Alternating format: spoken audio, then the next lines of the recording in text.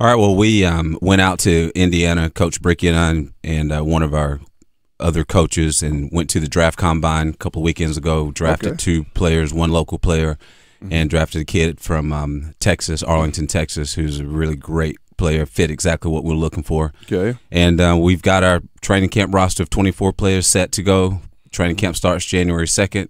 It'll end on January 8th, and then we kick off our season in Kansas City on the 11th of January. Oh, wow. So the first home game is the 19th, though, First right? home game is the 19th and 20th of January. So a lot of people that are listening probably maybe their first time hearing about the Raleigh Firebirds and what the basketball league is about.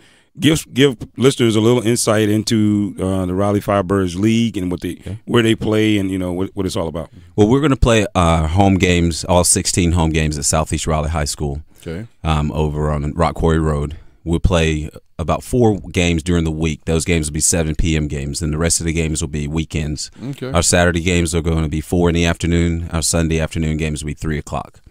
And as we talked earlier, we're really excited about promoting STEM education to the Wake County Public School, as well as other students in Wake County. We've had great meetings with the individuals at Wake County, as well as NC State and Wake Tech. Yes. And they're all on board. We're going to have a college day where we're going to promote the colleges to all the high school seniors in the area. We're going to have a middle school game where we have a DJ come in called DJ Scientific. Okay. Does work with NASA, so he's going to be doing the science behind the music. Yeah.